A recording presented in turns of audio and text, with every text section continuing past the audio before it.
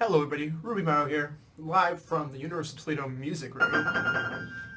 Finally bringing you my PPL D2 draft analysis. Now this has been a long time coming, this is my third attempt, so hopefully this one doesn't end up as bad as the other one, but without further ado, let's get started. With my first pick, I chose Keldeo. I had the sixth pick.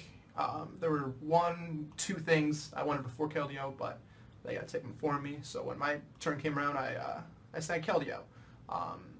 It's a higher tier mon that I like using, comfortable using, enjoy using. So I thought, why not start off the team taking him? I like him because he hits hard. You can run specs. He's fast enough. Life orb, leftover, substitute, something that I like using. He is one of my favorites, so I'm glad he's on board. Round 2 is the pick that has me scratching my head. I chose Mega Beedrill. Now don't get me wrong, I love Mega Beedrill, and it's the one that I wanted. That's the one Mega that I looked 14 mil, wanted, needed, but the part that scratched my head is I took it in the second round, 19th overall. There maybe could have been a couple more things I should have taken had I gotten back, but I don't know. I'm glad I got him. I knew I wanted him. Gonna use him. Hits hard, super fast.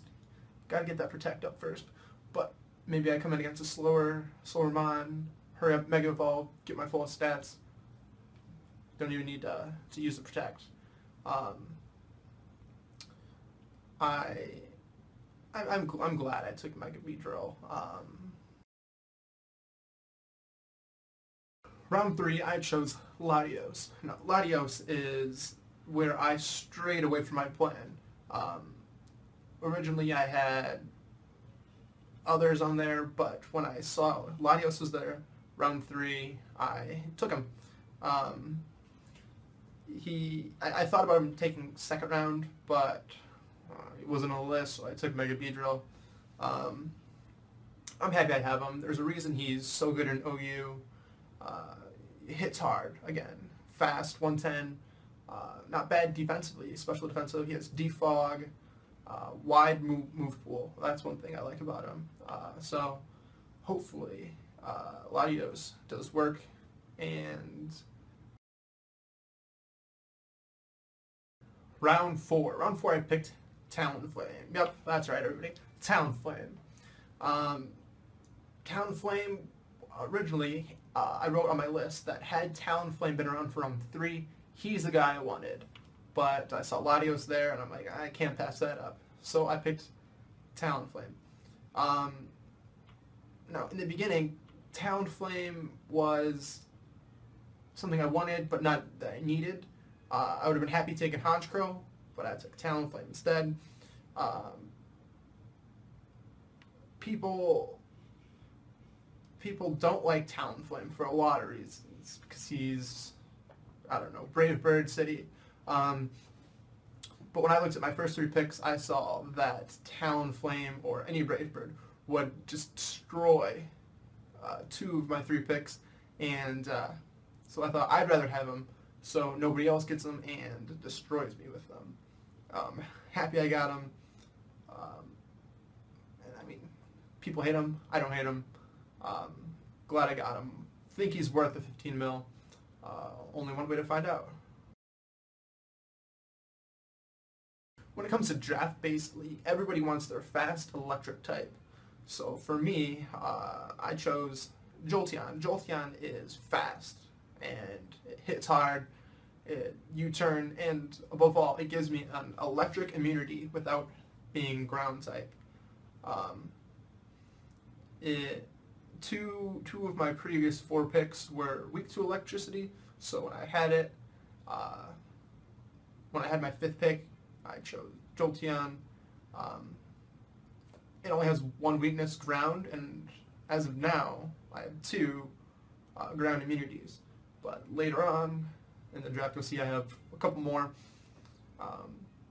Jolteon is something that, again, wasn't on my initial list, but he was there. I wanted him, I needed him, I got him. Round 6, I got Gramble. Gramble was at the top of my list for fairies. I think he's an underrated fairy. He's got Intimidate. He's got that defensive bulk that I needed. My most bulky pick thus far. I got a lot of flack for that, but I think Gramble will be a key part of the team this season. He helps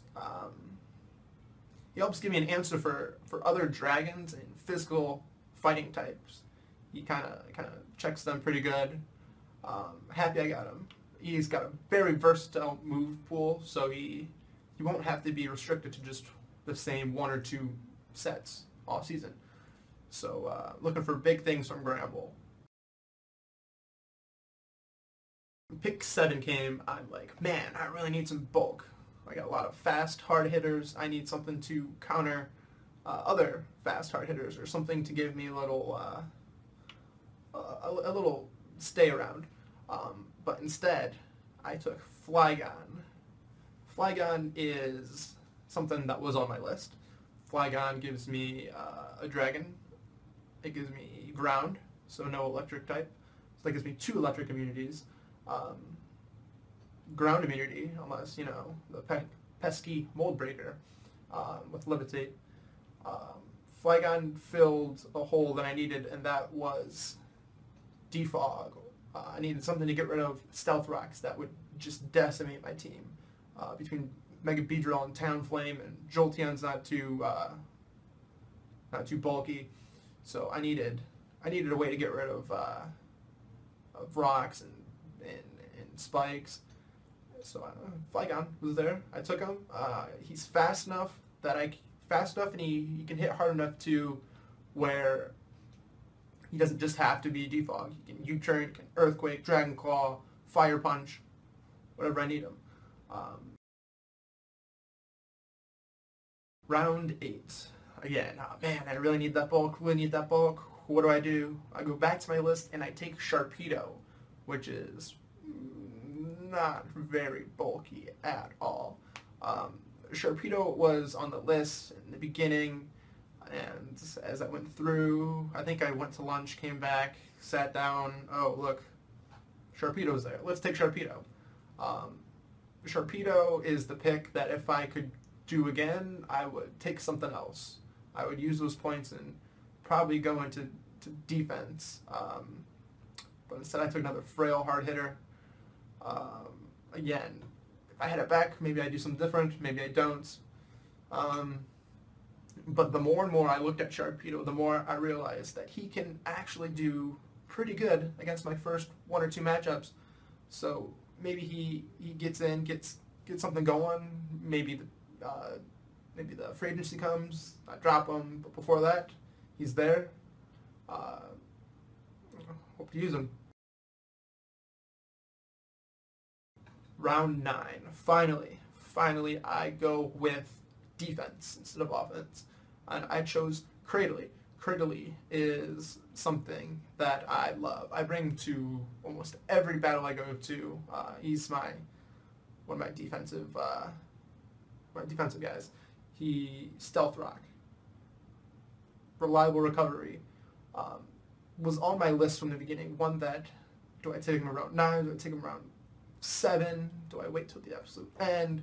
I love Cradily, and with Cradily finally gives me a way to put hazards up, a way to not get bops by 1 shot every time. I can go off physically defense, specially defense. It's there, and I love it. Round 10. Round 10, I picked Regigigas. Regigigas, we all know, has a terrible ability. We know that nobody uses it because of that terrible ability. But when I first started looking through the list and I saw Regigigas 2 mil, I thought, maybe I can find a way to make it work. Maybe I can be the guy that uses Regigigas and is successful. Maybe he doesn't even show up. Maybe he's just there. Maybe I drop him. But I think, I mean, I haven't looked too hard into team matchups just yet. But I think that if I get the opportunity and I bring Reggie Gigas, he hopefully works out. When round 10 came around, everybody finished off their team, but I went the extra mile. I went and took and filled the last roster spot, round 11, and I took Torkoal. Torkoal is something like Cradley that I love using in every tier it's available. Torkoal is super defensive, and he gives me another way to get rid of hazards. It can set up hazards with Stealth Rock, and that's something I really needed. Like I said, he was on the list. I didn't think anybody would take him, so when round 11 came, I'm like, man, he's there. I need Torkoal. I think he's more than worth the little he was listed for. So Torkoal is, don't sleep on Torkoal. That's the team. That's the squad. I'm happy with it. The more I look at it, the more I see where I could have done better. But for the most part, I like my team. If you can't tell by the picks, I'm not the most stally defensive player. I like to go hit, switch, and with the team I have, I can do that. I look forward to what I do my week 1, I'm planning that out now, but it'll be fun. I'm excited to see how the other teams prepare for me and how I prepare for the other teams. And thanks for watching. Good luck to everybody out there, and bye-bye.